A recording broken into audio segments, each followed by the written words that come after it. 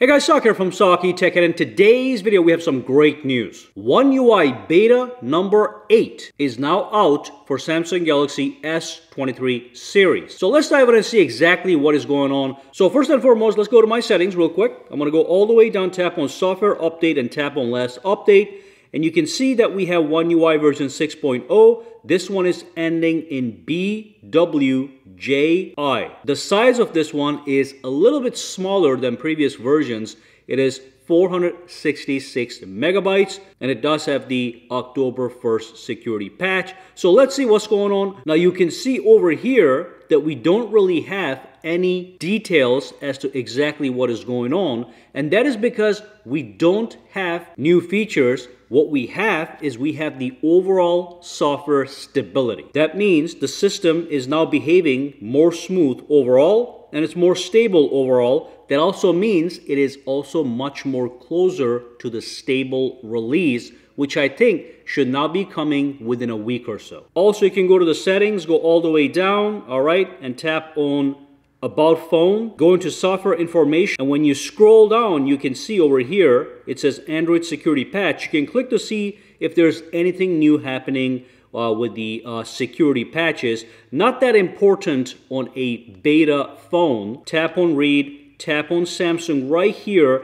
and get all the details on exactly what new patches we have to software vulnerabilities. Now beyond that, one thing I've noticed is that the animations have become a little bit smoother this time around. So let's launch some animations, see how that behaves. Okay, nice and fluid. It is a little bit better than the previous version. Let's tap on some folders. Okay, that is the same, nothing different here.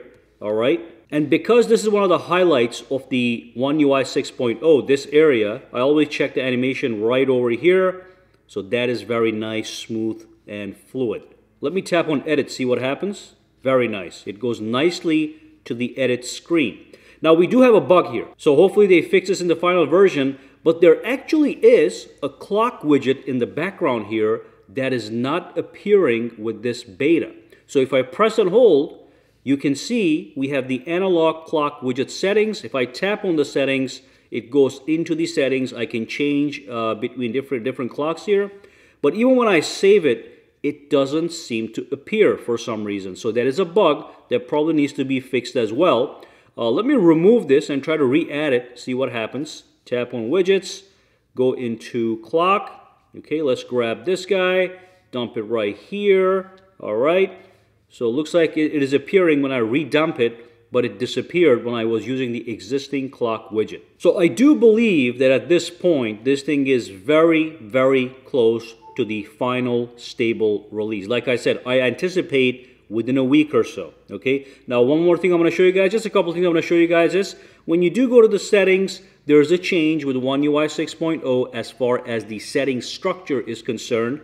Most of it is same, top to bottom, as One UI 5.1.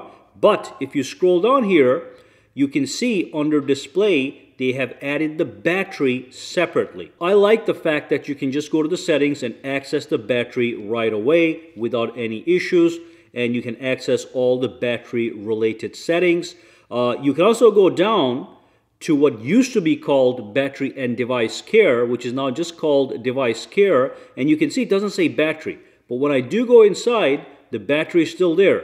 This is the same area I can access from the other settings screen. So just a subtle difference. The device care has been renamed to just device care, and then the battery is right here as well. But beyond that, like we said, no new features were added. The phone is acting smooth as butter. We are very close to the official release.